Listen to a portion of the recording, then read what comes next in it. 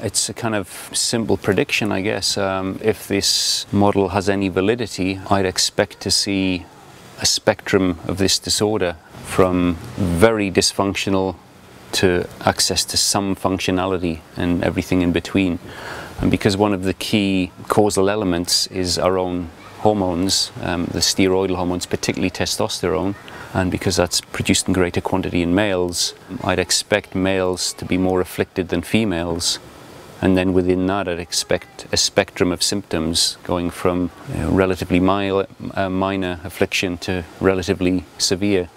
And at the more severe end, you're looking at pretty much total left hemisphere dominance, very little access to the right hemisphere, a world built on concepts with very little empathy, compassion probably zero, but going hand in hand with that, as with all mental ill health, a lot of fear, paranoia, fear, a lot of need to be in control.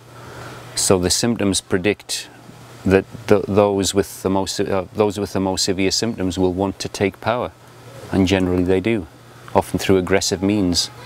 And then they end up creating societies in the image of the very dysfunctional left hemisphere and imposing that on everybody else, which actually tends to exacerbate this situation. We end up creating a culture that tends to encourage the left hemisphere. Rational education, constantly encouraging the traits the left hemisphere thinks are advanced.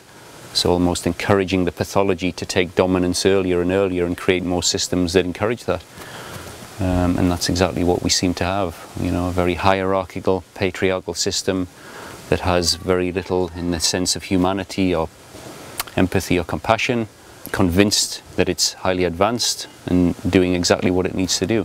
This isn't anybody's fault. I'm not really talking about individuals here, I'm just talking about the spectrum of the symptoms I'd expect to see.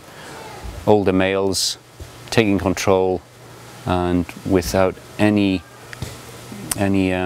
access to the right hemisphere in terms of compassion or empathy, creating hell on earth, basically.